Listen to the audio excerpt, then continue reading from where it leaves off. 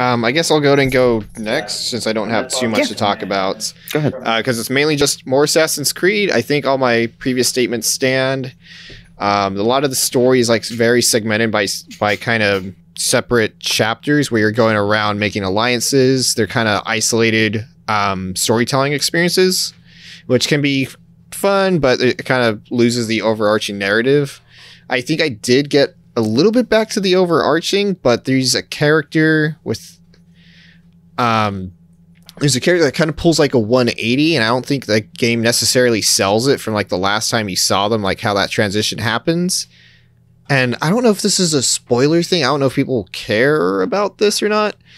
So some of the latest, I guess the new RPG like Assassin's Creed games have had segments where they take like the mythos of these different mythologies and they kind of make it real, but it's actually fucking what are the ancient race of people or whatever in Assassin's Creed? Precursor, Prothean. It's all the same shit. Precursor. What the fuck are they called? Ooh, if you would have asked me this question like 5 years ago, I'd remember. Anyway, I can't remember if it was precursors or like the people who came, or like the beings who came before. No one. I don't remember. But I'm trying to think. so they've kind of like made it within that universe. Like, oh yeah, the Cyclopses actually existed, but it's like experimentations and like here's this griffin and sphinxes. Like they're all real apparently, but because of this, I'm going to use the wrong term purposely. The Protheans, put it there. Protheans, just a Mass Effect. Yeah, I know. Yeah, I know. Mass Effect, you're right. I was like, why does it sound so That's familiar exactly to me? why I used it. But so there's stuff like that. So the Norse mythology is real within the context of this game, and so there's a segment where you kind of go to Asgard and you're playing as a character from there, and it's just like this really weird segue because like the thing you do to go into there is actually, from what I believe, is a side quest, and it just completely throws any illusion of like narrative pacing from the base game just completely out the window. It's just like, yeah, you know that siege you were doing to like gain alliances, forget that. We're going to do 10 hours in Asgard for this completely separate storyline, and I think that might tie in a little bit later on. I did get a little bit spoiled on the game, so I kind of see where those connections are going with another character in the baseline. Yeah, there's low key. There's some weird stuff going on there. That's all I'll say about it. Did you just say what I thought you said? I saw a lot of stuff, and like they really go hard into some of that stuff, and it's weird because I feel like Assassin's Creed kind of abandoned that for a while.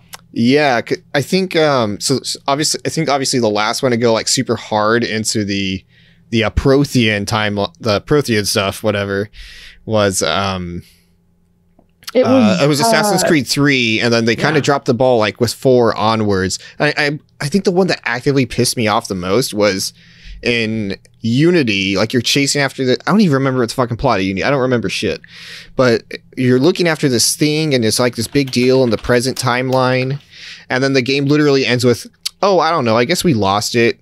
I don't know. That was a fun adventure, wasn't it? I'm just like, funny. Motherfucker, you wasted nothing comes of it. I'm like, really? Yeah. It's so. But yeah, I stopped playing Assassin's Creed after Black Flag, because.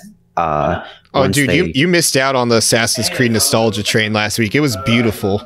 Well, after they killed off Desmond, I was like, okay, whatever. I don't know where this is going now. That sucks. But like, you might want to play Valhalla. But like, oh no! What's it called? No, do they bring the random ass boy back? I'm not gonna say. Bring my boy back. But anyways, I gave it one last. I gave it one last shot. I gave with Black Flag, and I liked Black Flag. It was fun, but I was like, I'm not super into the series anymore. Valhalla looks fun. Mm-hmm. But I played a bit of Odyssey because you can be a buff lesbian in it, and I really like that. And I really identify strongly with that. Odyssey is probably the best one of these 3 The new DLC ones. was homophobic. Oh yeah. Odyssey for me, I put 30 or so hours into Odyssey just doing side stuff. And when I checked my Ubisoft account and it said that I was only 15% through the story with 30 hours, I had a panic attack and I stopped playing it. Yeah. Malaka. That's too much. There was too much to get so overwhelmed. Next time I upgrade my computer, I might finish that and stream it or something. Because my computer was having trouble. That game is not optimized very well. I almost forgot. On the Ubisoft store, what you play Ubisoft Connect, whatever rebranding they're using it, they do better deals for their games on their own platform versus on Steam or the Epic Game Store, because obviously they get the bigger cut because it's them. They're not taking a percentage out of it. You can also use your Ubisoft coins, which you get by just playing games across any platform. It doesn't have to be on PC.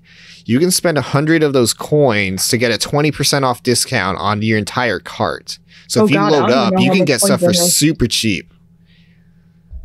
So I would recommend anyone who's playing on PC, please buy it on Uplay. It's not that bad anymore. It is not bad. It's completely functional. Uplay is a lot better. Better than Origin.